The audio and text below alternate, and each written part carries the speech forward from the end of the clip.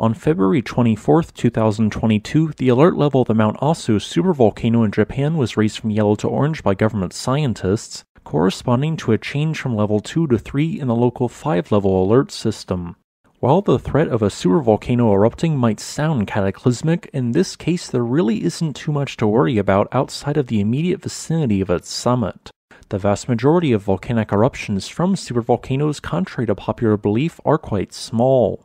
For example, in Japan, a different supervolcano to the south has been erupting near continuously since 1955. There, the stratovolcano known as Sakurajima has produced frequent volcanic explosive eruptions, ejecting bombs of lava several kilometers into the air and producing short-distance pyroclastic flows. Sakurajima represents the youngest vent of a massive 23-kilometer-wide caldera that formed in a supermassive eruption 29,000 years ago.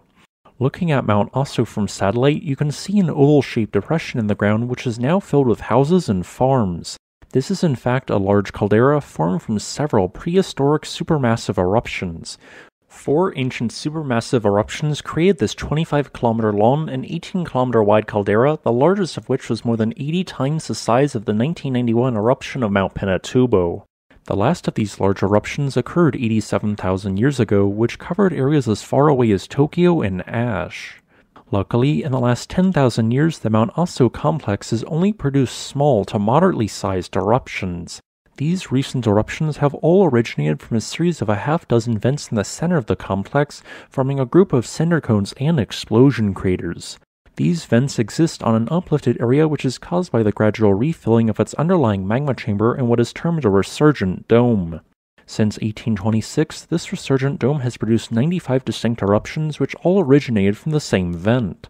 This vent is called Naka-Dake, which could be best classified as a group of overlapping explosion craters with an acidic crater lake in its center. In recent days, the ground underlying Naka-Dake has produced an exponentially increasing number of earthquakes and volcanic tremor events caused by the movement of magma. These earthquakes are almost identical to those witnessed before an eruption in October of 2021, which produced pyroclastic flows that traveled up to 1,500 meters distant. Also, the crater lake temperature has greatly increased, leading to the emission of thick white plumes of steam even visible from satellite. Based on the available evidence, an eruption from Aso's Naka-Dake in the next month is a near certainty, which will most likely occur via a series of phreatomagmatic explosions, the first of which is most likely to be the largest. Phreatomagmatic explosions involve a body of magma interacting with groundwater, or in this case water in a crater lake, which causes a series of powerful explosions to occur, ejecting primarily steam, but also small fragments of lava and ash. These explosions can eject boulders of rock as large as cars while simultaneously releasing pyroclastic flows that travel several kilometers distant. Thus, you would not want to be anywhere near Naka-Dake's crater when it erupts. Technically speaking, the stated alert level of 3 carries with it an order to stay outside a 2-kilometer radius of the crater which is expected to erupt.